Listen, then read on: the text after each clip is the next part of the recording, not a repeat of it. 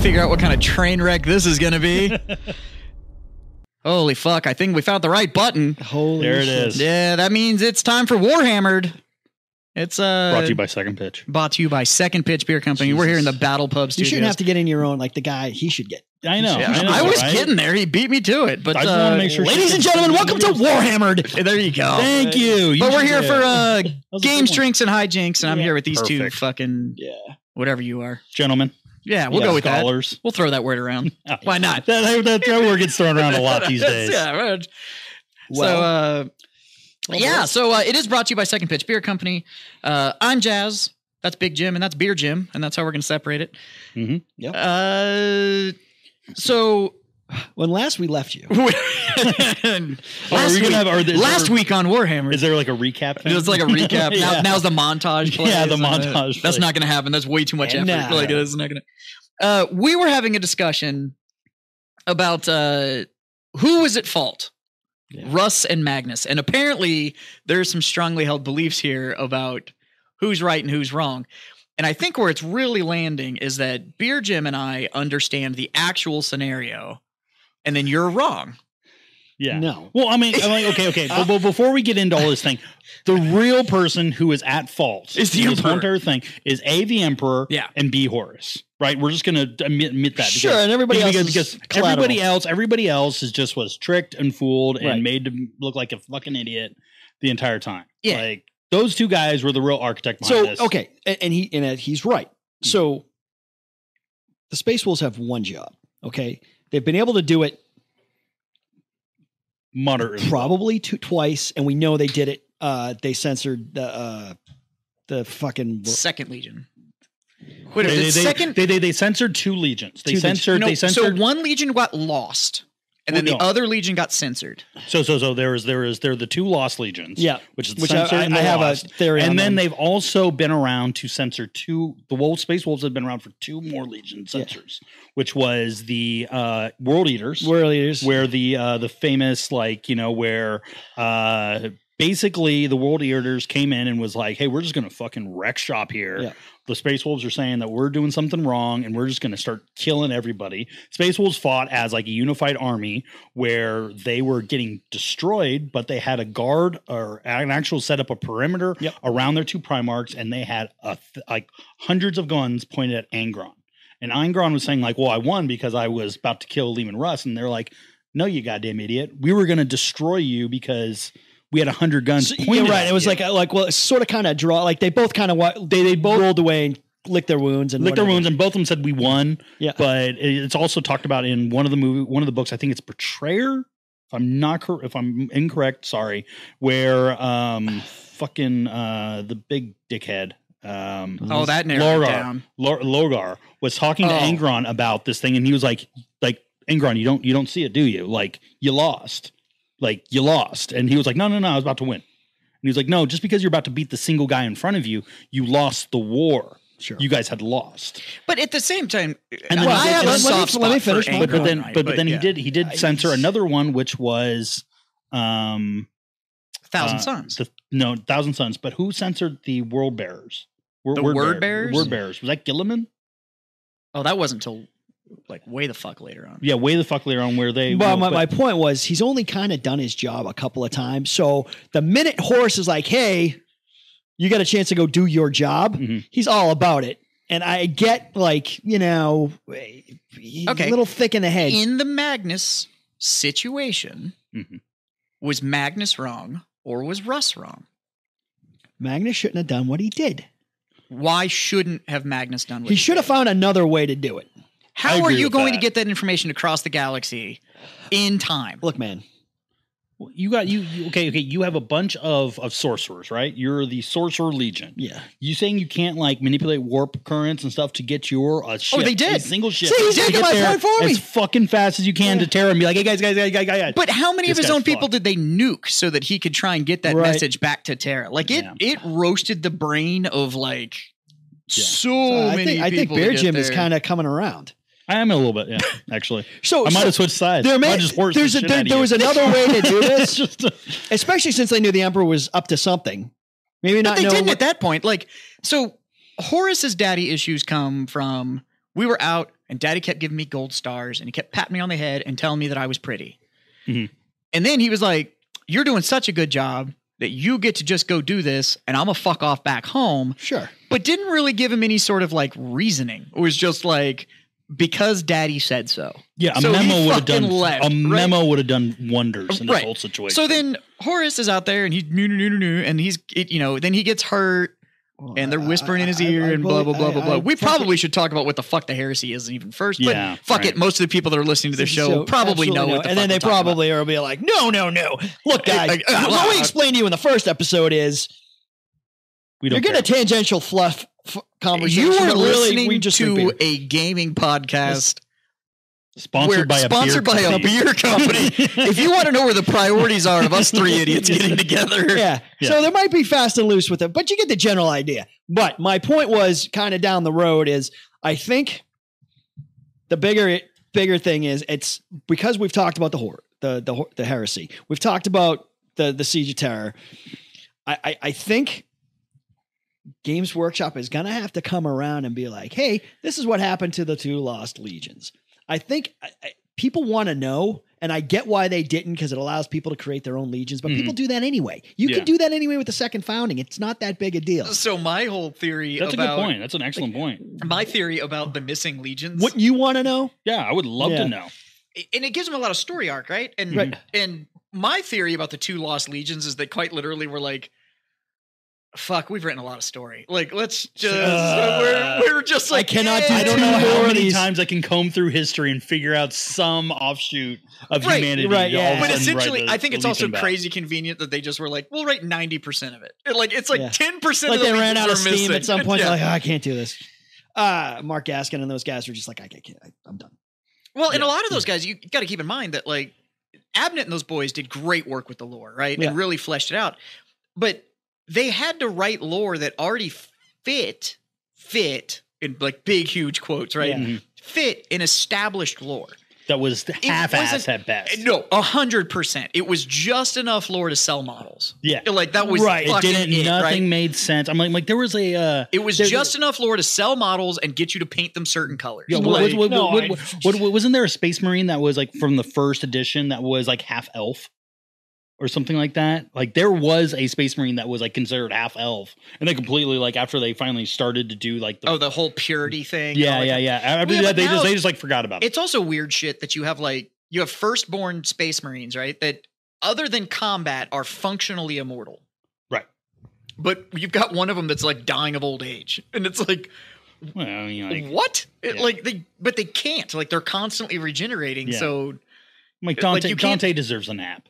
Dante deserves a nap. he deserves Like, ease up, buddy. He just needs to have take a seat. Have a like seat. take a knee, just drink take a some knee, water. Like you're get good a to go. dog in a recliner and just call it a fucking afternoon. You're good, bro. But now I'm with you though.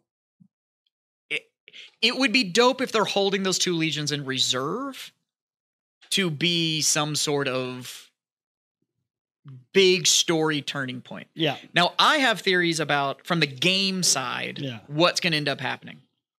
So the 3 of us are in an interesting situation, right? Because like I play and I kind of know the lore. You're pretty good with the 40K lore and you play when you can. Yes. You don't play at all and only read the lore. Right.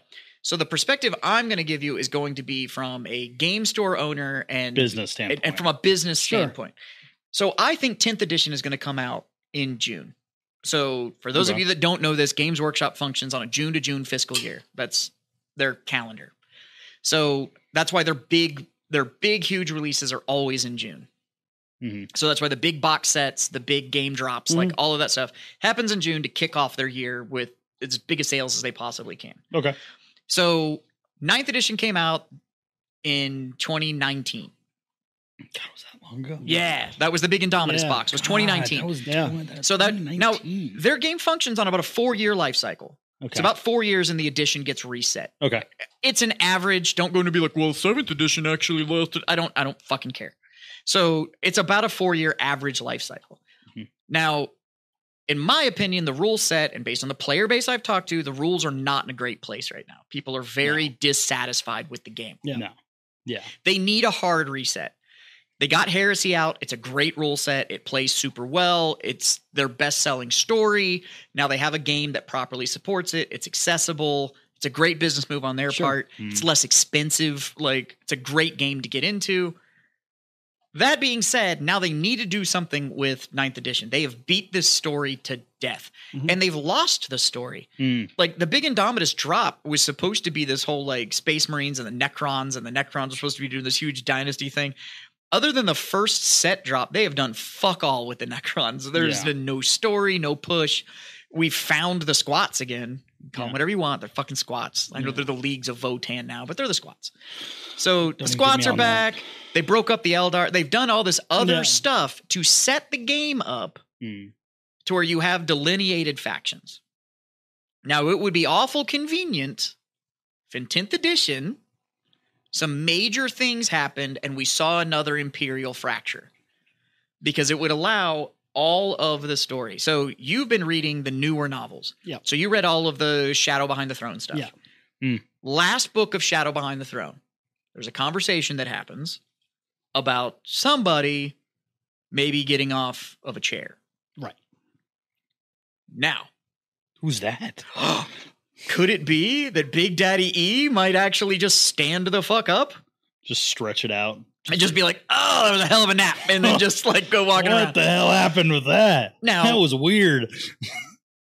I say all of that because there's some parallels we can draw, right? How long has he been on the throne? The golden throne. The 10,000 years. 10,000 years. Okay. Do we know the story of Slaanesh? Is everybody familiar of how in the Slaanesh, 40K universe, how Slaanesh came about? Slaanesh was made by the Eldar because they went to they started becoming more indulgent on their... For how long? I don't know, actually. So 10,000 years? It was 10,000 years of debauchery. Yes. Yeah. And that energy getting pumped into the warp, because that's what the warp is. Yeah. It's just a emotion. It's a realm of emotion. Yeah. Birthed this god. Yeah. Do you think 10,000 years? Do you think Big E's getting birthed? So, well, let's check the marks. Okay. Big E comes into existence because a shamanistic cabal does ritualistic suicide as a group. Theoretically, that they've backed that retcon a little bit. Oh, okay. Well, okay. Either way, right? Okay. Keeping up with the retconning is like insane. Yes. Yeah, but okay. Well, I'm following you. So they do that, pushes all their energy into the warp. They coalesce that energy and birth Big E. Okay. Now, retconned or not, we know that in the canon, he cut a deal with warp knowledge in order to find out how to make his Primarchs. Yes. That is warp knowledge. 100%. That was the gods gave him that knowledge to make his sons. He then didn't pay back his debt, so they yeeted his sons across the galaxy. Yeah. Yes. Right? Yeah. So that's not retcon. That is in the story, and it's literally in the Word Bearers. It's in the Word Bearers novel. They get that flashback and get to see the whole damn thing. It's a hard yeet. Yep. And they do. They just right. Just so. And also, I just finished the novel, the Valdor one. Yeah, I was gonna bring. Did you read that? Did you read that one? Yeah. That one is just a wealth of that kind of beginning knowledge right there. But anyway, sorry. So that all happened. So we know he's got that knowledge. We know he's aware of the warp and nobody else is. Now, he's the strongest psyker in the galaxy. Yes. Mm-hmm. Nobody outdoes this man, right? He's aware of what it's doing, can do the whole psychic link thing from across the galaxy, knows what people are thinking, knows what's going on. So all of these underground cults that are worshiping him, there's no way he's just unaware all of this stuff is out there, right? So he's kind of suppressing it and does the whole like, don't worship me, da-da-da-da-da. But it keeps him humble. And everybody's like, no, but it should. Even one of his sons. And all he kind of does every once in a while with the sons is like, hey, you gotta knock that off. Yeah. Like, stop. Just, Come on, I know I'm great, but stop. Yeah, come on, and I'm a great guy, but God is a little carried away. Just, Demi's fine. Yeah. So all of this goes down, right? The fight happens. Although we know he has future sight and knows like what should be going on. We also know that Alfarius, prior to him getting injured, has the future sight because he deals with that Xenos cabal, and that Farseer lets him see the future. Yeah, we don't get told what he sees. He just comes out and says the Alpha Legion will always follow the true vision of the Emperor, not The Emperor. We will hold up the Empire. Right. No, just the true vision of the Emperor, we will always support. Okay. That's all they ever say. Okay. So he gets put on the throne. The big fight happens. He gets the stabby stab. He nukes his kid, sends him physically gone, but we know that emotion has to go somewhere, and he's warp linked. Mm-hmm. So now Horus is just poof, magically, right? All gone. Mm-hmm. Then he gets, oh no, I'm so hurt. Although this man can heal Titans by touching them and like bring other people back to life and whatever, but he can't just be like, he just fix his shit. But like, so he gets put on the throne and gets fed 1,000 psychers a day, which is an outrageous number for 10,000 years. While his sons that are still around and the rest of the empire builds a church and spends 10,000 years putting all of this psychic energy, all this worship, into claiming him as a god, while he exists in the warp as a beacon, which means that he can be seen by the other gods, and they just haven't bothered to go over and just slap him around a little bit. Mm-hmm. Nope, he's just a lighthouse in the warp that everybody else can see. So you're telling me that this human that's piloting a ship can see the Emperor from across the galaxy, but like Korn can't just be like, there's that motherfucker there right there. He is. You owe me some shit. I'm like, nope, I don't believe it for a second. So I totally think, and then we had the whole Gilliman thing where he possesses Gilliman, tells Morty, I could save you, but it's not time yet. Pitches him back in, destroys half of Nurgle's garden, brings Gilliman back from the dead from across the galaxy. Yeah. Like, and then exits Gilliman's body, and Gilliman's fine. And now we're 10,000 years. The rumors that he's going to stand up. All the other sons have been rumored that they're now getting closer to home. So what happens if Big Daddy E stands up and goes, just kidding, I am a god. Like, you should absolutely worship me. And all of the original sons that went and spread the imperial truth of religion is toxic, it's a poison, it's only knowledge, like knowledge and science is all we should worry about. Bring back. I think what you end up with is a second betrayal, but it's the Emperor and these sons that feel like. So that means you're going to get Gilliman, Dorn, Sanguinius, Russ, Vulcan, which is Vulcan's alive. You know, well, he's a perpetual. He can't die somewhere. Yeah. Well, Korax is that weird warp thing that's going on. He's coming back, and then you're going to get Jagadai Khan is going to come back from wherever the fuck he is. Yeah, but because we already know that Morty's a demon prince, so he's still around. Yeah. I wasn't even talking about the bad guys. In the game, we're getting a new Angron. They're releasing a new Demon Angron plastic model in 40K. Fantastic. So he looks great. The model's beautiful, right?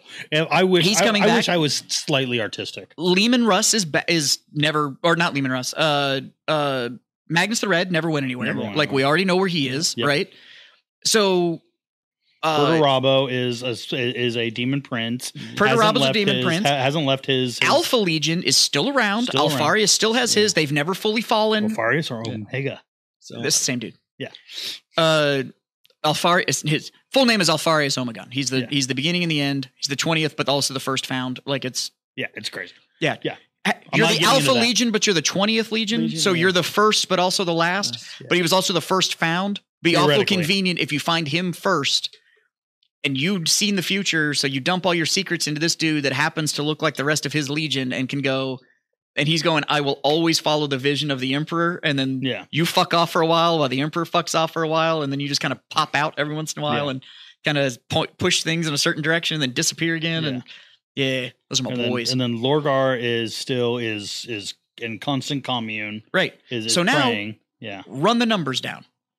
What do you end up with if you start looking at which Primarchs would be cool with the fact that Big Daddy E is now a warp god? And which Primarchs would be upset with it?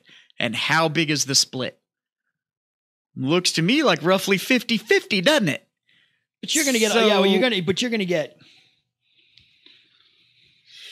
That's weird. I don't know. No, I mean, I like because there are a lot of they things. Can go how long? So how long did the Heresy series last? 14 years, would you say?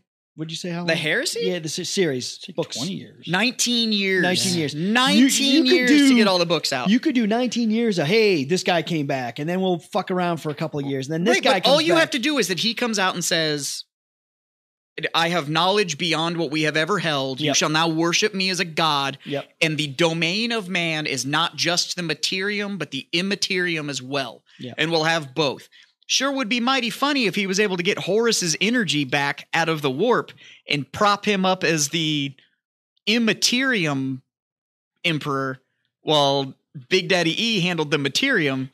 And then the ones that would feel betrayed. I'm seeing. Okay. I have a couple of arguments for your point. Okay, what do you got? Okay, so we've always known that there is going to be a massive turn with the last book of the Horus Heresy. Right. That has been the last Terra thing. The last Terra thing, like with the Siege of Terra, they've always been saying like everything is not what you think it is, and so that could be maybe like, hey, the Emperor is not that hurt.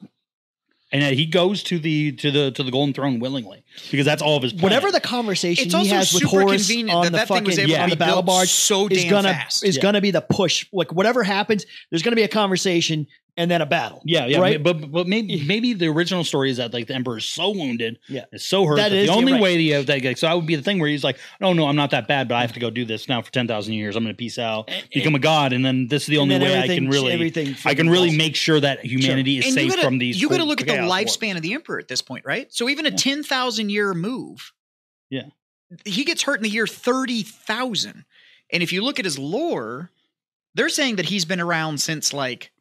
Before that. Like ever. Like, ever. That, there's the whole joke about like every major emperor, warlord, anything in the history of humanity has been him. But all of them. He's changed his name, but it's always been that guy. From the good to the wicked. Like the whole he was Attila. He was Hitler. He was Lincoln. Caesar. He was Caesar. He was Alexander. Like he was, all of them were him. Everything that steered humanity into a certain direction. Any major twist that we've had in humanity. It's always been him.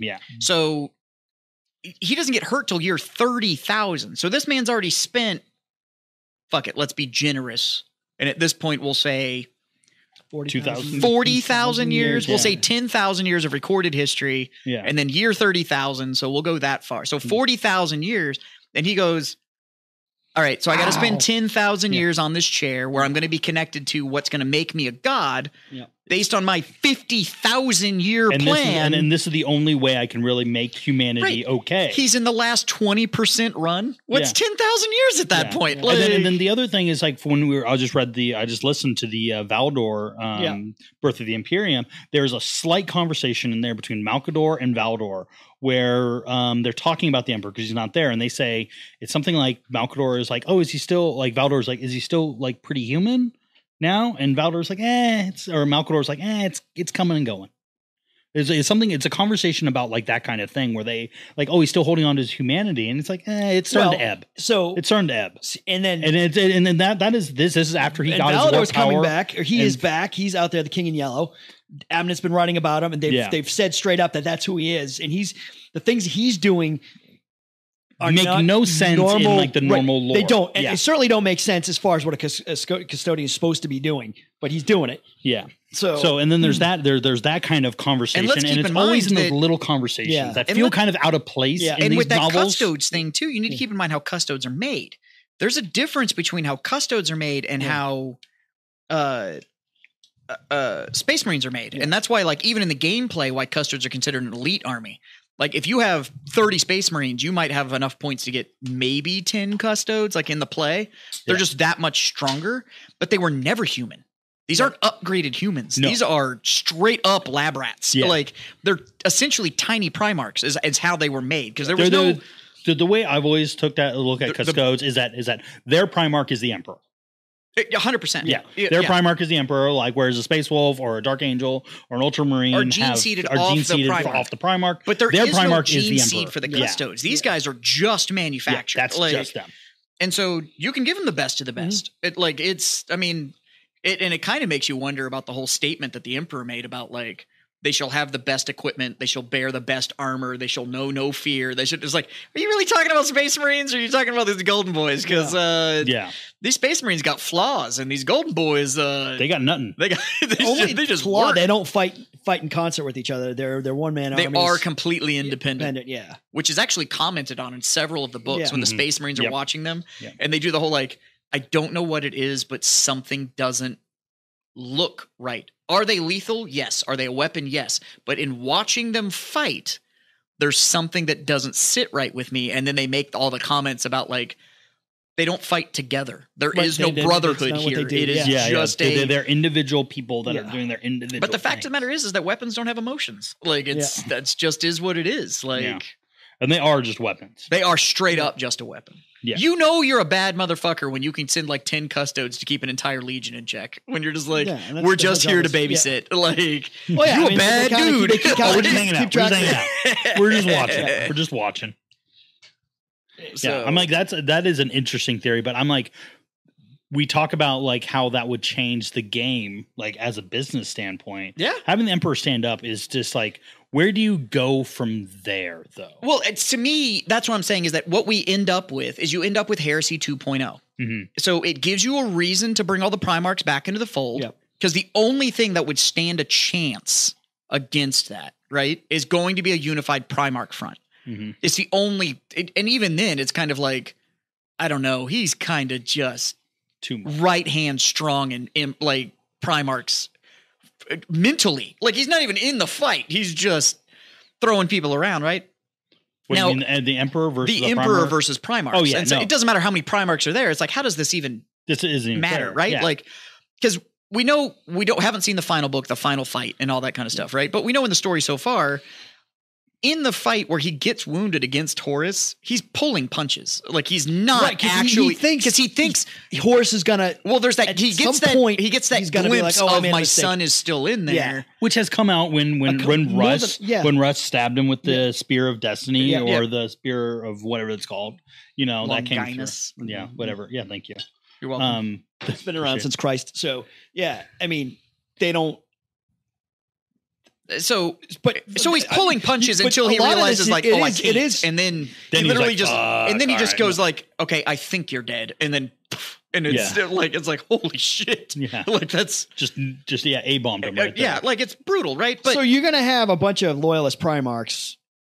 But my thing is guys. The good what guys they're going to be against the what we would classify as the loyalist Primarchs will now be the ones that are outside the Imperium. Yeah.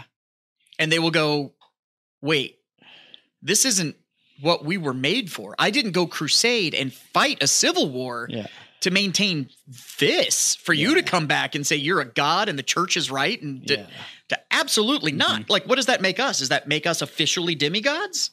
Yeah. Like you got 20 Jesuses just walking around. Like what? That's not how this works. So I think what you're going to end up with is you end up with Heresy 2.0. Except for the heretic this time is the Emperor himself. So you could do it like that, where it starts with the Emperor doing all this stuff, or to do it in the reverse. Everybody starts coming back and they have issues. So Dorn comes back and says, I think that's going to be, you get mileage out of both ways. Yeah. But your point I think you were trying to make is, if the Emperor's back, how the hell is anybody going to win? Yeah, like nobody's beating the fight. But also, I don't care if you've got 10 dudes. I have my theory on that, right? But it's also I'm saying more as like a business standpoint. Yeah, right. Where it's just like a business, not even like with the lore and everything like that. As Games Workshop, like there gets to a point where like the Emperor's back and all this stuff, and so these hard held beliefs of the lore of like the Emperor has been on the throne for 10,000 years. He's completely immobile, and everyone's just fucking guessing at what what he actually wants. That is now blown up. Well, because so basically every single time there's a conversation with him is he walks in the room and the door closes. And then he comes out and goes, this is what the Emperor has told me. And it's like, but we never hear the conversation. Yeah, it's like, it's fucking like Wizard of Oz shit. Yeah. So, but I have a theory on, so the Emperor comes out and says, I'm a god. And all the boys, like the word bearers and stuff, come up and be like, I fucking told you so. I know it. Said this shit. Dad knew it. Why the fuck you do owe me this? $20? Yeah. So they're all cool with it. And Morty's like, does that mean I get to keep these wings? Because I don't know, these giant testicle flaps look great. And it's like, I like being tall. I'm huge. Huge. So You seen my right? spear? And then Magnus might be like, can I lose the titty horns? These are ridiculous. That's I can't even move my head left and right. That's a whole different pod where we're talking about that. So just craziness, right? But then all the loyalist ones, the original loyalist Marines go, what have we done? Like, because you need to keep in mind, prior to the Great Crusade, so the whole, we're going to reunify humanity and suffer not the Xenos to live and the galaxy was kind of trucking along. Like, the humans had gone out there, they'd seeded planets, they were doing trade with other species and a lot of which are in the game, some of them aren't, So all of a sudden you have these loyalists that come in, they get together and be like, was it really that bad prior to us going and just nuking everybody because we had this blind belief in our father that said that this is what needed to be done? Yeah. And, everything was evil except for us. So are we going to have like woke Primarchs? No, I think what you're going to get is maybe we roll this bitch back. So the original loyalist Primarchs become the reset Primarchs, and they go, the only way to do this now is to undo everything we did. And I'm just about to say this. Well, we know Gilliman's already in bed with the Eldar. Imperious. Well, he only lives because of the Eldar. So he gets those guys. Maybe you make a deal with the Necrons. So my thing is, are we going to roll? I'm going to say something. Imperious Secundus. You guys remember that shit? Oh, maybe, yeah. No. Okay. Yep. So now, and then that has been a huge point in the new books of them being like, Gilliman does not want that to get out. Like, that can't get out. That can't get out. Yeah. Like, Imperious Secundus, like, hey, we thought everything was fucked. We thought it was all done. We needed to start over from scratch. We're going to hard reset. All right, Sanguinius, guess what, dude? You're the guy now. You're the guy. Congratulations. You were the guy, now you're the guy again. Yeah. So, and that's the thing, right? So, is that, like, I'm just throwing that out there. Like, but now let's look at the business aspect. All of a sudden, we bring the Leagues of Votann back. Never technically part of the Empire, right? But we're tolerated because they were close enough to humans that it was like, rats and ogres. You're like us, but tiny. Yeah. Like Ratlins and Ogrins. So, well, those are still allowed in. Yeah, I know. You can have Ogrins. There's formations, but those have been part of the Imperial Guard. We tolerate them, right? But the squats, the Leagues of Votann, the squats, they like disappeared. They like left the galaxy for a while. Then they came back.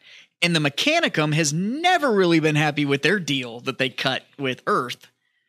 So Mars has always kind of been doing its thing. And apparently they've got a fucking dragon. Like, just chilling. Oh, yeah. Like Ceton or the Ceton. No, they have shards of the Ceton, but those belong to the Necron. The Necron have gathered those. Yeah, they got the dragon that lives in the They have that star dragon that they embedded that's in the middle of Mars. What the fuck's a star dragon? Yeah. We haven't gone into that. Yeah. It apparently literally like births galaxies and shit. Like, it's like stupid powerful. But it would be really interesting if all of a sudden we roll closer. Be riding in on a fucking star dragon? No. What I think you end up happening is that you end up with a coalition force. Sure. So you have the 10 original loyal Primarchs that are now going, it's time to hit the reset button. Yep. And all these people that we said were evil and we need to get rid of, like the Eldar that tried to warn us, and all of these people, especially with Alfarius and all the people he met with. And all of a sudden you go to these other races that already have this whole, like, we have to stop this or it's going to destroy the galaxy. Yeah. Alfarius knows all of that because, like, the Eldar were there. There's going to be an awful lot of humble fucking Primarchs having to be like, we fucked up. We were wrong. Yep. And my boy Alfarius comes out and just goes like, here's what we have to do. They're humble. They're humble people. I can see Russ be like, I'm sitting this shit out. I'm going back to Fenris. But fuck you all. I could just picture Lehman Russ being like, you know what, my bad, guys. Is going to be like, fuck, I got my own problems. Dorn and Gilliman are they're gonna be fine. They're gonna do what they're gonna do. Korax just wants to go run around. Dorn and Vulcan are gonna be pissed at Gilliman for allowing this to happen. Because Gilliman could have stopped it. I think in a 10-minute fucking soliloquy in the books, Gilliman could have been like, hey, look, I had bigger problems. I thought I was doing the right fucking thing. So I let this Xenos bring me back to life, and then I cut a deal with the Mechanicum, and then at the same time, I let a church happen that I went and fought a great crusade for to show the whole world that there's some mistakes. It was a little rocky. Give me a break. But I've also got 500 worlds, and you need to run a war. We're behind you. Okay, yeah, until Alfarius comes out and be like, I can bring 4 Xenos armies to bear. Okay. To go reset the galaxy. And let's not forget that there's a giant bug swarm that's coming in too. Like the Great Eraser. The Tyranids are still a fucking thing.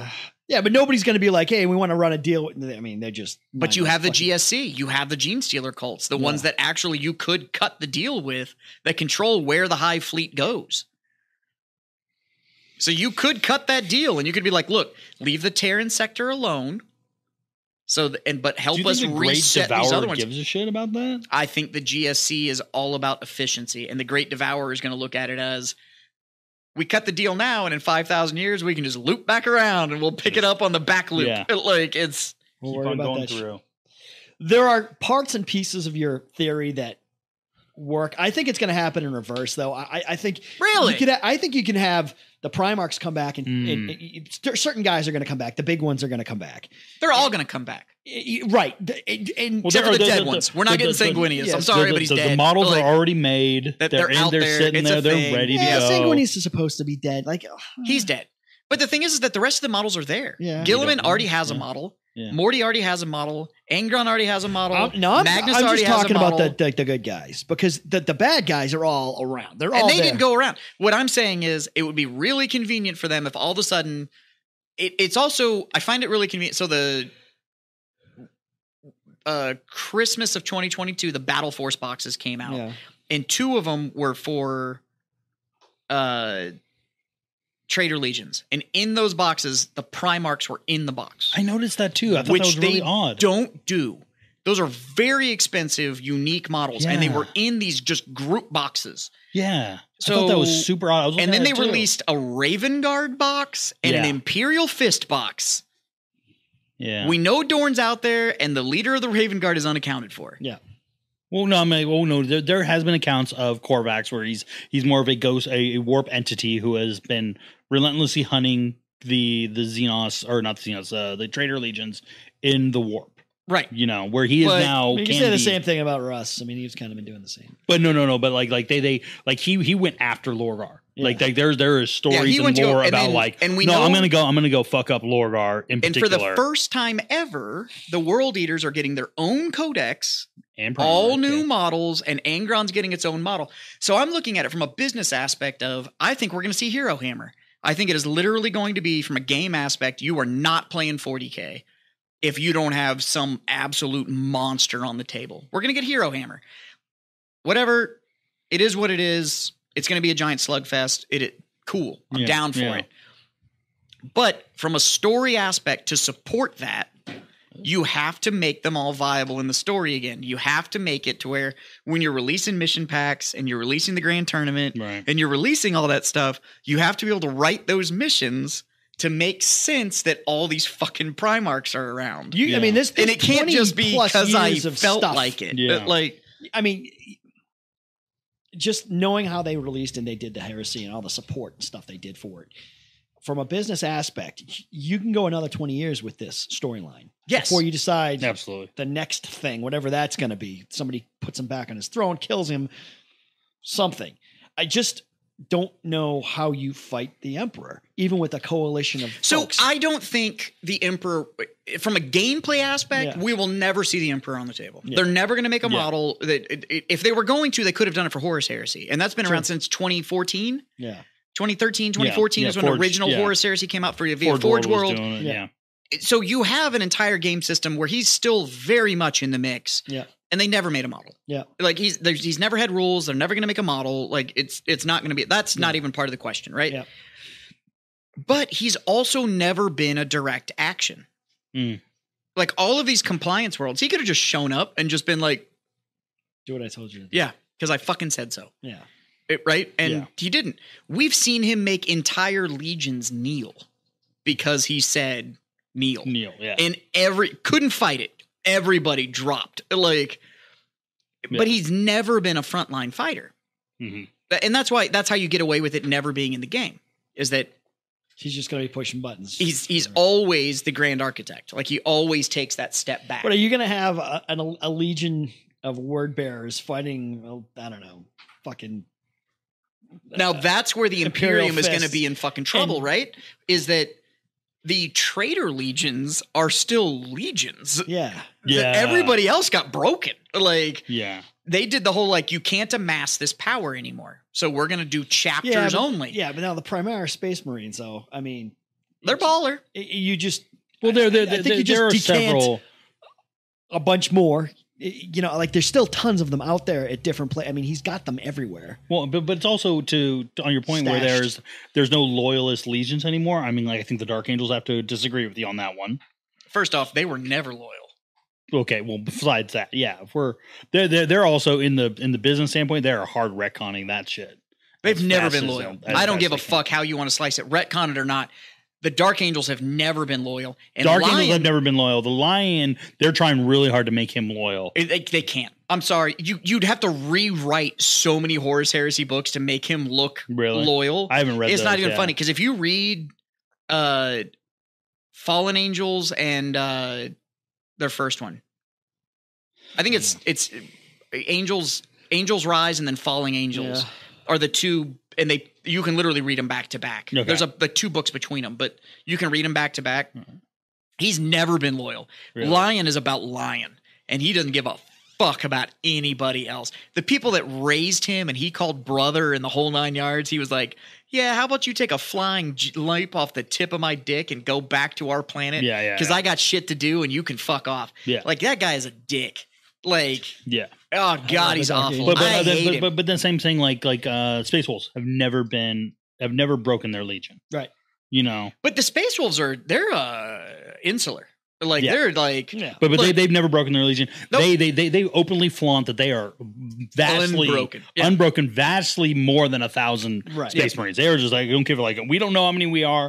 We are a lot more. The Blood Angels kind of do that too. So the Blood Angels are kind of like, we don't really have successor chapters. But no, they have they do have successor chapters, but they're much closer to the at a drop of a hat. Dante can be like, we need y'all. We're coming back. We know that the Fists can still do it. Fists can still do it because we know that from the Beast story, from the Beast Arises, when they call the Last Wall Protocol, and all of a sudden all of these successor chapters just show up, and all of a sudden there's a legion, and it's like they were always kind of like different units of the main.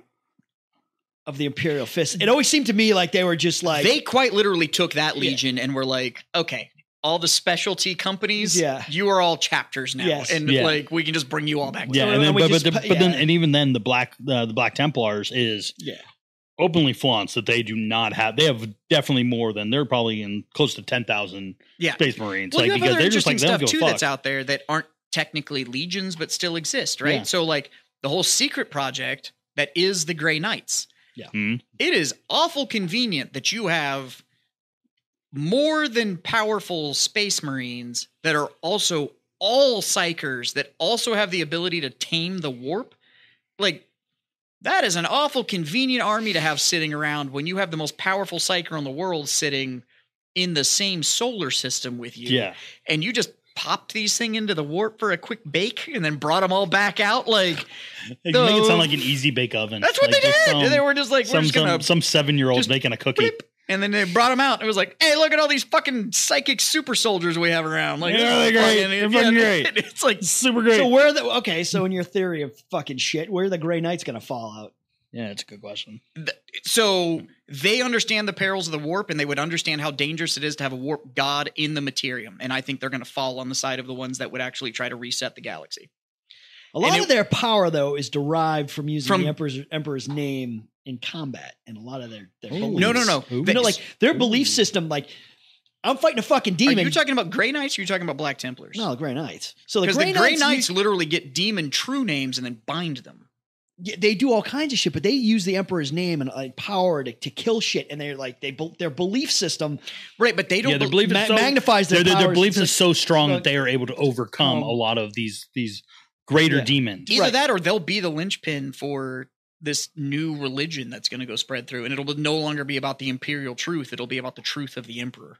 And it won't be about. They're more like it won't be about the Imperium. They personify of man how powerful the Emperor is simply by how they and I think that's the shift you're going to see. It's no longer the Imperium of man. It's the Emperor. The cult of personality. 100%. I'm in on both sides. So, I think it either I don't know which. I just it all really comes down to a business standpoint. Like what's the how do I get the most bang for the buck? Do I do it as a drip where this Primarch comes back and this Primarch come back along with this story where people are unhappy and grousing at each other? Like Gilliman, like he has to deal with a couple of the Primarchs who aren't fucking happy with him. Maybe Dorn comes back and it's like, no, you know what? The Imperial. We also know it's going to be the Lions. We also know that Lions ain't going to be happy. Gilliman is also not a combat Primarch. Yeah. I mean, he's not. Is he capable? Of course, he's a Primarch. Yeah. But he's not a combat Primarch. Not compared He's to... an administrator. Not compared Russ to... or Not compared to a lot of his brothers. Theorist and tactician. I mean, yeah, if you were to put Gilliman against Vulcan in a fight... Yeah. It's not even close. Yeah. Like...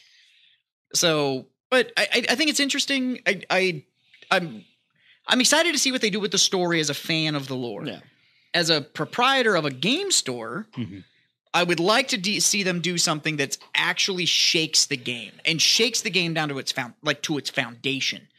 Because I think what you'll end up with is a gateway for a lot of new players to get in. Yeah. Because right now the game is not set up to where if you are interested in joining, there's no gateway. Like you have to learn everything via fire hose and you're just drinking from it. Yeah.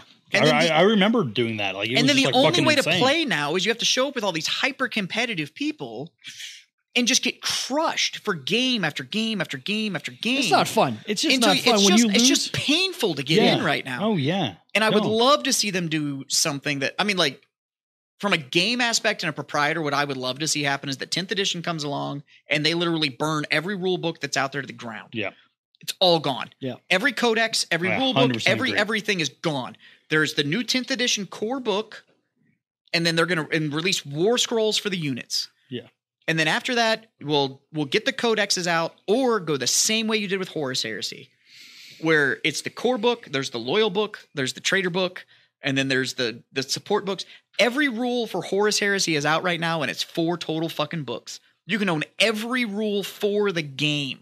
Yeah. In 4 books. No, and I 5 books. So it's the core and then the 4 supplements. Yeah, and especially because for me as a player who is unapologetically like a rule of cool player. Yeah. Like I don't look at the data. I don't do any of that. Like I know that if I have like a bunch of these units, I know I can statistically do better than these ones. And I don't want to. I want to have Lucas the Trickster on my army because it's a fun model because if he gets killed in melee, it's an automatic D6 roll off if the other person dies, and that's just fucking fun. Yeah, you know, and it's also things like just like that kind of stuff. But it needs they like to be fun. to advertise things like, "Hey, if you win this, you're going to get an invite to the grand narrative." But then you go look at what the grand narrative is, and it's not fucking narrative. It's just competitive 40K. You're just there for the points, and it's like, what is this? Why don't we get back to? We're people, right? We're going to figure out how to make it competitive. Get back to doing it story driven. The players will figure out how to make it competitive. Get rid of it. Get rid of the point system. Get rid of all of that shit and go back to bring the fluff that you like. Yeah. No, I'm in. I'm 100%. And that's why Age of Sigmar is so fucking good right now. So Age of Sigmar, the fantasy version of Warhammer, the gameplay is so good. And you can play 95% of those armies and just play the fluff list you like. Because it makes you giggle when you play the army. And it fucking works. And there's still tournaments. There's still a huge community. It still plays super fucking well. And then the best part about it, it's not toxic as shit, which the 40K community is. Jesus. Sometimes if you get deep into it, you need to wear a gas mask. Like, they're a lot of the 40K players just awful fucking people. I'm looking at you. You know who I'm talking to. You know who I'm talking to. If you're one of those 40K players like, well, the meta states are... You're that guy. Yeah. You're that dude. If you have ever said those words, well, with that new army coming out, I'm really going to have to look at it. I need to shift these 5 points over to... You're that guy. You're that dude that is more worried about what your rankings are. So what happens if you've got this big army based on 9th edition rules and they burn it to the ground and you've got all this plastic and metal, perhaps? Then you can still play it. Yeah. No. You can still play it. And here's the deal. Here's one of the beautiful things about Games Workshop. Games Workshop has never stopped supporting rules-wise any model they've ever made. Yeah. They're all supported. All of them. Except for when the squats disappeared and now they're back. So, but they're all supported. If you have Space Marine models from 1989, from the old Rogue Trader days, Yeah. you can still run those things in the current fucking game. Yeah, there's Like- Logan Grimnar that is like on foot, which hasn't been a model in forever. 30 years. But you can still run it. You can absolutely still run that thing. Now, you may have to go find the online rule set for the errata that they wrote or the PDF document that came out. It may not be in the current book, but the rules will still be there to support it. So you gifted me that vintage Eldar army that you had sitting around, right? A lot of metal in that box. Yeah, a lot of metal. I could strip and repaint all that stuff and rebase it onto the current base size and run every single one of those models. So you're not out anything. Like, nobody's going to be out their army. The worst you're out is the book. And also a shift in perspective. I think that's what he's really getting at, is where it's more of like, you're going to have to be in a healthy game space because it's actually going to shake the meta. You don't get to run the same list you've run for a decade. You're going to actually have to go get fucking good at the game. Right. Knowing people, not knowing the game, but knowing people, that's going to piss. Good. You're not going to necessarily lose customers, but if Games Workshop has a sack at all, they will reset that fucking game because the number of new players that they will gain, the number of models and books that they will sell if they reset that fucking game would be astronomical. And as shitty as they are at being able to get me product, by the way, Games Workshop North America is nothing more than a logistics company. They are supposed to take cardboard boxes with plastic in them, put them in a larger cardboard box, and then send them to me as a retailer so that I can sell them to people like you. They can't do that efficiently. Never buy anything from you. Yeah, I believe you. So, well, I mean, but they can't do it. They can't efficiently do it. I don't know if you're going to. I think your theory. I don't think you're going to get 100% of that. Somewhere in the back halls of GW, they know the right thing to do. But it's to reset that game. And somebody is just like me at that company. I guarantee it. So you're going to probably get a 75%. Any idea how many new players we get? Yeah. And 40K players aren't going to walk away. They're not. They're going to go on Reddit and they're going to piss and moan and they're still going to show up and play the local tournament. But they did it with Fantasy. They did it with Fantasy, and they made it AOS. They did it with Horus, so those are the same. It'll look. They burnt Fantasy like that, to the ground, and they released Days of Sigmar, and it's crushing. I 100% agree with Big Jim, where it's like it's scary. Like I don't like it takes a lot of guts to do what you're talking about. I think it's the correct thing to do as a company, but it's speaking of correct things to do. I'm going to things. hard shift this topic right here because we are just a gaming podcast, right? Right. A new book has come out as of the release of this podcast for Dungeons and Dragons. Right, and it's been a long damn time, but Dragonlance is back, baby. The War of the Dragon is once again been updated, so we have real rules. All right. And the warfare rules are in it. Well, I am not a D&D player. I love the idea of D&D. Yeah. Sell me. Come on, sell me. Okay, What is this? Here's the deal. So sell me. You know what? I'm going to let you go first because you're a Dragonlance fan too. So, what is Margaret this? Weiss and Tracy Hickman wrote these books in the mid 80s. They were part of the whole the first kind of crew of writers that started writing books. Cool. And they had a world, and they played their world. Got it. Okay, so the War of the Lance, this dragon queen has disappeared, and she comes back, and you've got a group of heroes that go and fight her. Okay, but you've got Dragon High Lord, so each dragon army has a blue dragon or a red dragon, and the rules for the dragons are a little different than Dungeons and Dragons. Soth is back. And you've got a Death Knight Soth who can power word kill your ass. He's pretty bad. And then you've got this group of heroes, and the rules are I would say a lot different than Dungeons and Dragons as far as what magic users can do and this, that, and the other thing. Look how beautiful this book is too. Ooh. I just picked it up. Did you get a copy? I got a copy. Look at this thing. Oh, that is beautiful. So that's the brick and mortar exclusive copy. So here's the deal. This thing also has the rules for force on force warfare. Which is different than the most original of D&D game. is the 3 or 4 of us. We're just adventurers, and then we boldly go out to that is kick the the door in and fight. Right, that is the D&D that I know. It's where a blast. It's a blast. Jim and I are in a campaign together, and we play D&D, and we'd love to have you if you ever want to come play D&D. I want to play D&D a lot, but we can one off you. You don't have to commit. Like just come and just play it once. I'll one off. I will be a co-star. We can mercenary you in. You can come fight with us for a while. We're going to do our campaign after the podcast every week. So no, I can't do that. But at any rate, but it's always like 3 or 4 people and they're on their adventure and that's it. This gives you the rules for. This is me, and that's my sidekick, and this is the 10,000 motherfuckers I brought with me to kick your ass. Oh, wow. Yeah, so, like, you could run it to where you and your crew are a bunch of generals. Speaking of the 10,000 motherfuckers. Yeah. Okay, so that's the deal. That's the Dragon Queen, and she's chilling on the back of her red dragon. So it's an absolutely – so Dragonlance, originally part of TSR, and it's this publication of books – but they were just a lore thing, and we haven't seen an updated Dragonlance book, I think, since AD&D. No, so the book. The rule book to play it. Yeah. I think it's been since AD&D. The new Dragonlance book came out at Gen Con this year. Yeah, Gen Con Indy. Yeah. Maybe 10 or 15 years ago, they wrote some more sequels. There's a bunch of these books. Yeah, the reboot essentially happened at Gen Con Indy 22. And then... So Margaret Weiss and Tristan got the rights back. There was some legalese between TSR and Wizards of the Coast, and they solved all that. And they've released another book, which is now a sequel to everything. So it's not a redo or a redux or anything. They wrote a sequel, and I'm like a quarter of the way through. How is it? It's a slog. I haven't even started. It's a slog because it takes place. But I think they have to inform a whole new public. So the women. So one of the main characters is female, and her father gets killed during the War of the Lance. So the only way to bring him back is to go back in time. Well, when you go back in time and then who goes back in time and fucks things up the most? A fucking Kender.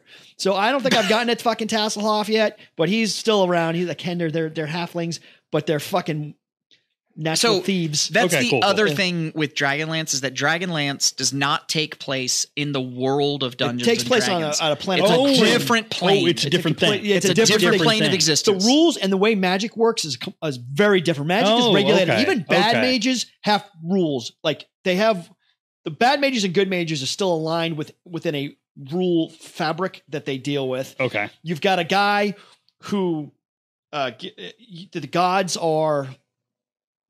Yeah, it's a completely different god list of gods. There's species that exist in Dragonlance that don't exist in D&D. The magic works different. Okay. It's its own thing. So it's actually, as far as D&D is concerned, it's a very exciting update because it's much different. It's not just another story or another whatever. Fantastic. If you played D&D and then you went to Kryn and Dragonlance, it was very different. Your magic user couldn't just be like.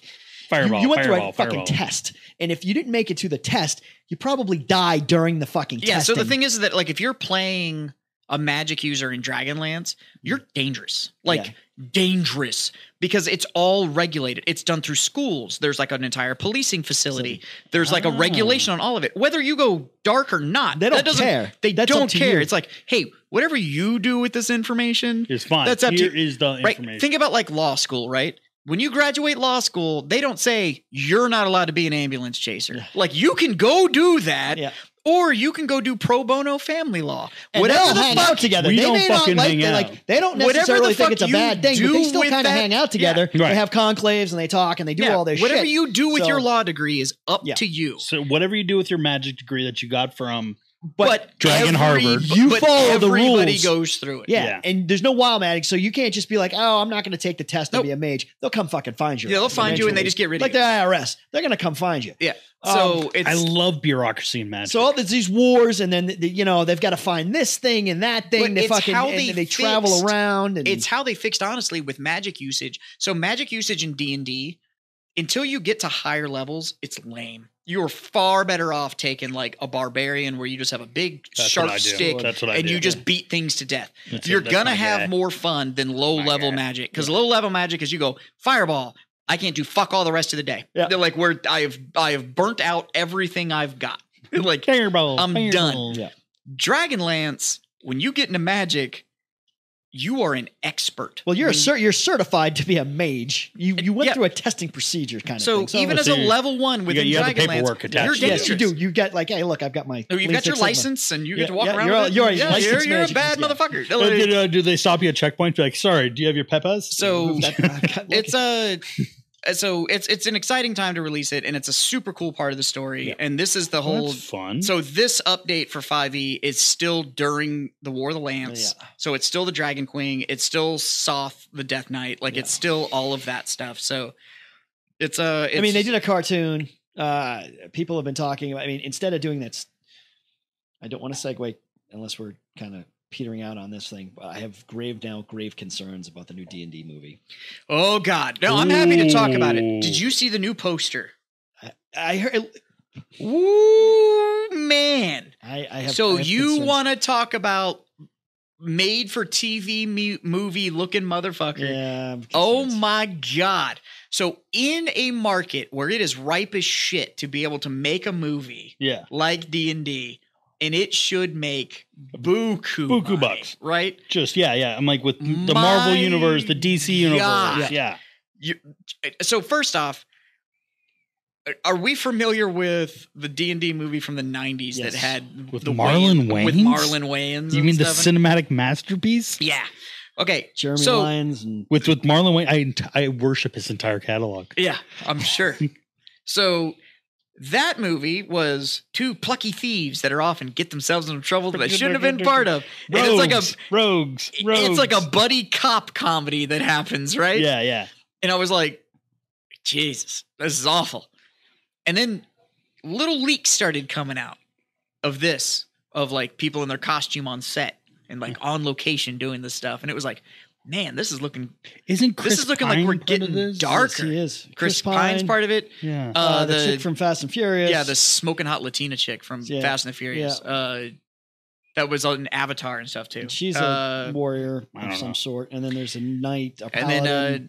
And then they got all the classes in there. They have all the classes. And the original thing was, hey, we're gonna be loyal to how the game is played, and it's gonna be fun and funny. So we were supposed to get this like grittier. It's not like gritty. Believable, it's whatever. Not like Andor. And then that, that trailer dropped, and it was like, oh God, this is crappy CG. It's and like, bad. It's not finished. It's like, this is a rough trailer. Then so it's Sonic the Hedgehog did. So we didn't hear anything for a couple months, and then they dropped the poster, and it was like, this isn't even good Photoshop work. Like, really? It's awful. This is not this so bad. So it's so bad.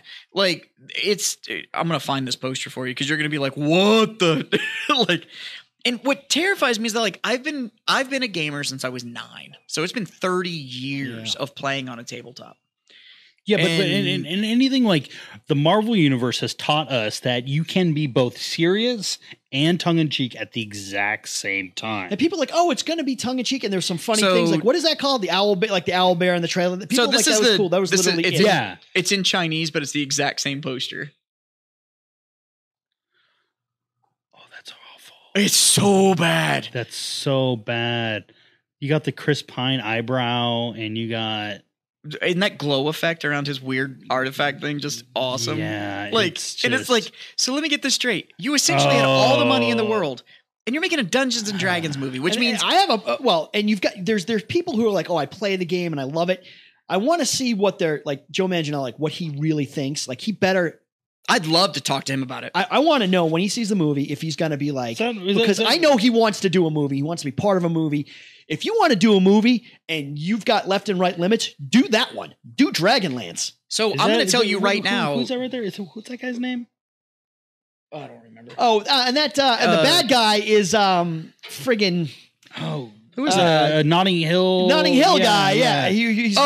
The British dude that always plays the like I'm super wealthy and I'm befuddling. I'm funny because I just don't really understand. And he's in a bad guy and literally won. And the last Guy Ritchie movie, he was a bad guy and he was great in it. Oh, he's fantastic. But he's the bad guy. Let me say his name. This was even worse. How did you find a worse poster? Our producer found a poster that's even worse than the one. Ready? Let me see this one. Hugh Grant. That's the guy. Hugh Grant. Ready? Yeah, I was calling him Hugo, but how much have you had to drink? Probably not enough. Probably not enough for this. I've had a rough day. I've had a good amount. I'm not even looking at it, and then first take. You gotta be fucking kidding me. It's so bad. Oh, it's just like confusing to the eye. Oh, it's so bad. So I went to film school. Yeah. After I got out of the army and I did the corporate thing for a while, I went to film school. Grant. I'm telling you right now, on the film knowledge I have and the equipment I have, Michelle Rodriguez. I could shoot a darker, grittier, more true to the purpose of Dungeons and Dragons short film than this movie is going to be. You can live in that world and have all kinds of different things because that's the beauty of it. Which is what it should have been. Jesus H. Christ, do we have to have this silly bullshit? All the movies have been and do you know what this is? This is movie executives going, it's a kid's game. So we need to make a kid's movie. No, what that is that it is movie executives getting on Reddit and reading funny stories. Oh, this happened in my campaign. This happened in my D&D You know what? campaign. You're absolutely right. That's exactly what this is. Wait. I want this included in the movie, and the people are like, we tried to seduce a dragon. I seduced the dragon. Yeah. And that's hilarious. And you know why they seduced Shrek? Because they watched Shrek. Yeah. And the donkey did it. And it's funny. And it's funny if it's your 5 best friends hanging out. Yeah. And it's the one guy who always does shit like that. But if that. you're going to spend $200 million on a movie. Yeah. And if I'm going to buy. There's frivolity in campaigns, but we went and murdered villages and killed fucking vampires. And people are dying because if we didn't do our jobs as role players, as whatever, the heroes. Yeah. People are dying, or we were going in to fucking smoke people and take their shit. You're DMing our campaign right now, and the amount of just rowdy things that my character has done. I have literally, to quote one of my favorite movies of all time, Robin Hood Men in Tights. I can speak in a British accent. I have spit a man in twain. Yeah. No, that's what you do. That's what you do. And you can have the funny bar thing, like everybody's hanging out and having a good time. The bard is doing this. Then you go fight. That. Yeah. And horrible shit happens. And then you can go, look, Andor was fucking awesome. Everybody's bitching because it's not Star Wars. No. Yes, it is. If Star Wars existed, that's how it would be. That's fucking Emperor. That's why Rogue One. Yeah. That's why Rogue One is so good. Everybody Rogue One is a war movie. Yeah. That is a war movie, but it goes pew pew instead of bang bang. Yeah. Like it is. Like that is a war movie. The stormtroopers actually don't suck. Like they do their fucking. They can actually shoot. I have not watched one bit of Andor, and I'm really excited to start it. You need to watch it because. I've been waiting for a day off, and I'm literally I'm just going to get up in the morning, and I'm just going to watch it as like essentially a movie. I'm just going to. That's what I'm planning on just doing. Just all the way through. We should have a mandate. We should do this. We should make this happen. It's We'll get smoke cigars. We'll probably the way to do it too. Because I watched an episode. Yeah. Oh my god! Can it be weighted? Yeah. Can it be a weighted blanket? Huge weighted blanket. And we'll just sit there and we'll eat scorching hot Pringles and smoke cigars. And it'll be great. I want to feel like somebody's just laying on my chest, keeping me warm. But. No, that shows it. But I want to see what these guys say because I know like guys like Joe Manganiello. He wants to do a Dragonlance movie, and some of these other guys. Are they going to come out and be like, Joe, if you're listening, I got you, boo. Like, I will help. I'll help with the pitch and the previs. I'll have your people call me because I don't have people.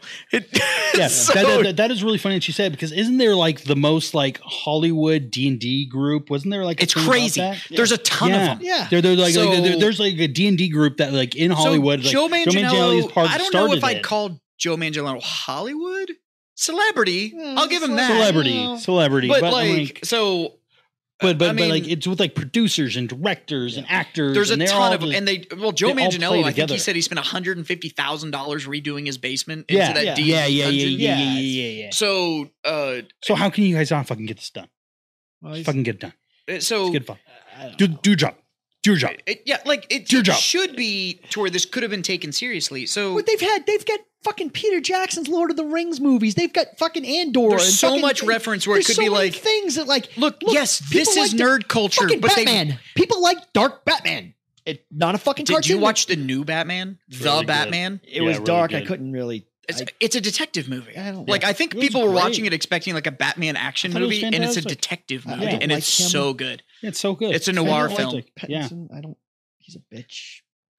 Why? Because he was a vampire? No, because he's a bitch.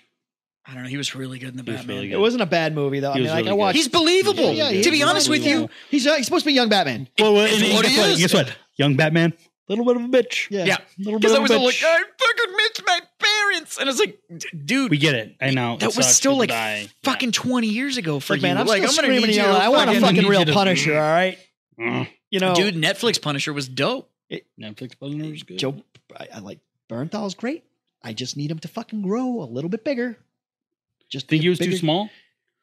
Frank Castle's like 6'2". Yeah, he's 240. he's fucking he's supposed to be Italian, 6'4". Okay, Yeah, yeah. original Just a fucking Punisher brick wasn't. house. You're talking about Garth Ennis Punisher, and that's a different animal. Dennis Punisher is the Punisher. It's my it is favorite now. Punisher. It's everyone's favorite Punisher. But Marvel Max Garth Ennis Punisher is a But different even the Punisher. original than- Punisher that was a guy bigger is guy. a brick shit house. But Garth Ennis Punisher is its own canon. That's its own thing. thing. He's not. Even- it's not dude, even part the of first the canonical. 100 I can have even the multiple first 100 podcasts like, about Punisher Born. even I can have multiple. Even I before love that, though, the first Oh my 100 God. episodes plus the Punisher Wars, you know, like Punisher fought Wolverine.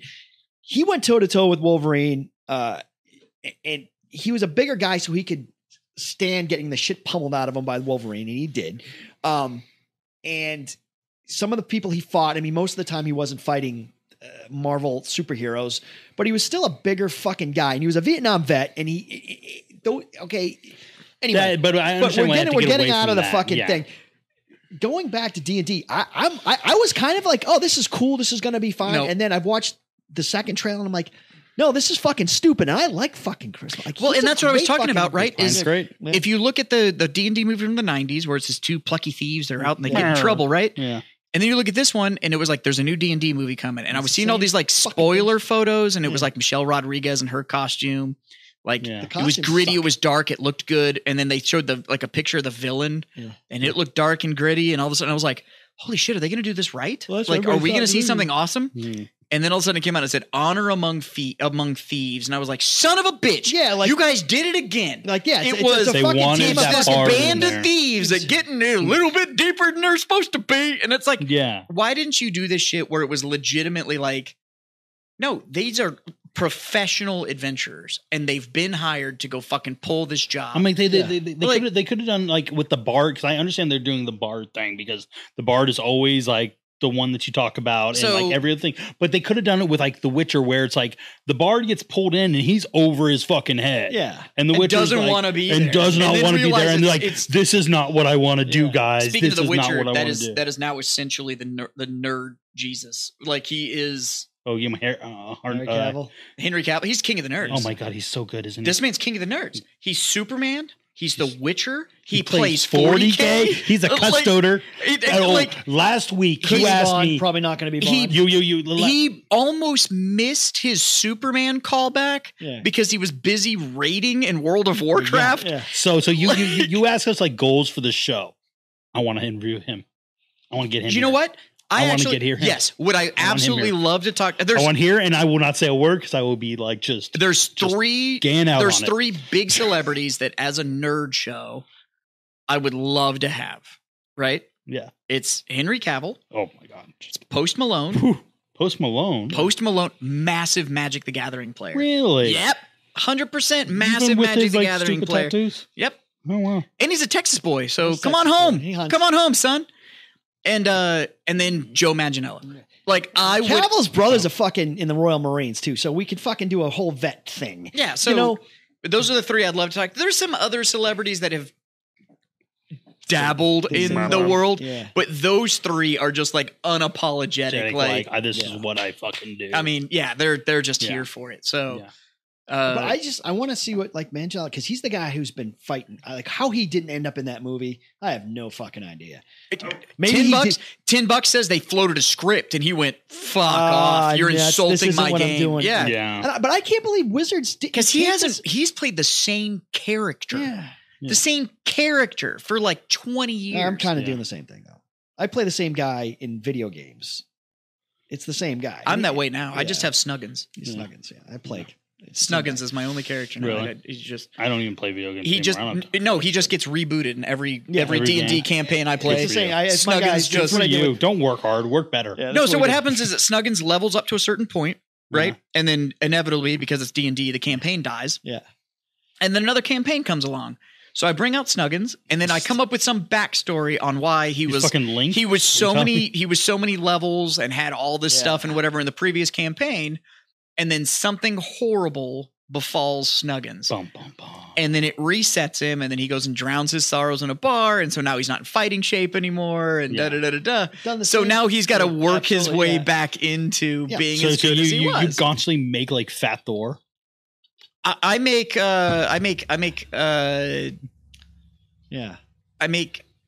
alcoholic Ragnar. Oh, I like that. Yeah. I like that. Alcoholic Thor. I like it. Yeah. Let's do it. Yeah. But maybe he's like, I'm not going to say anything bad, but I'm just not going to be in your movie. God. Yeah. He was like, oh, we're doing the D&D. We hear this blah, blah, blah. And he was saying shit. And then, So, we're going to see, because I started watching Willow. The new show? The show. It's fucking awful. Is it? It sucks so bad because my wife hadn't seen Willow. So we watched Willow. She's like, oh, this is cool. Like, it's a kid's movie, but it's a kid's movie. This one's not, and I'm not going to get into the 80s, so it's just fucked. There's weird shit.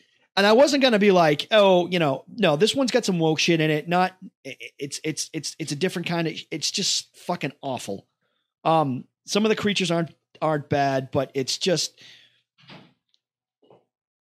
you know how to do a fucking medieval movie. There's enough TV shows that fucking do it right. Just do it right. Well, and that's what I don't get, right? Is that like you have shows like Vikings and it's easy. The Last Kingdom and all this stuff that do that, but make magic. Like, yeah. Well, even then, like some of those that came out, there is a magic that's kind of pulled in some of them, or referenced or whatever. And it's like, this can be done. Yeah. And you're just choosing to make it as cheesy as you possibly can. For laughs. Like, do they all have quip? Am I going to fucking have some... Dude, I've been in combat. You've been in combat. I'm getting shot at. I'm not making fucking funny... a little quip? Yeah. Fucking in my tank and fucking dirt. And fucking people are trying to fuck... Hey, this is for no motherfucker. I'm trying to... I'm busy. Yeah. I don't have time for... Fucking funny quips. Like, you can have one or two funny quips. Like, it... I get it. Like, the audience needs to have that. But constantly, it doesn't just right. And even Schwarzenegger got away with it. Every once in a while, you can just throw the quip in there. Arnie's almost, but if like even Predator, like not really any fucking quips. Dudes in the combat scenes where they're fighting humans, not a lot of quips, nothing funny. And then when they're fighting the fucking thing, they say shit when Billy's like fucking, whatever's out there ain't no man, and like the bullshit, you ain't afraid of nothing. No. Yeah. No, they don't fucking. Yeah. No. Yeah. But that's what we're going to get. And Yeah. I'm unfortunate. But what I am going to say we will is. review that movie in depth. As soon as it's out, I'm sure we'll have things to say. What movie is this? The new D&D movie. Oh, yeah. So we'll have things to say. But until then. Yes. Well, I came back with a sign off. Awesome. Yeah. You timed it perfectly, sir. Yes, you did. Fucking nailed it. I'm going to finish my beer. And I'm sure there's some dice I need to roll somewhere. But boys, thanks for being my nerds, man. I fucking appreciate you. Skål. Russ was right. Cheers. Oh, I think we both had good points. We'll see you guys next time. Go check out Second Pitch Beer Company. Yeah. Talk to y'all later. Yeah, we need Thanks money. for watching Warhammered, because he forgot that.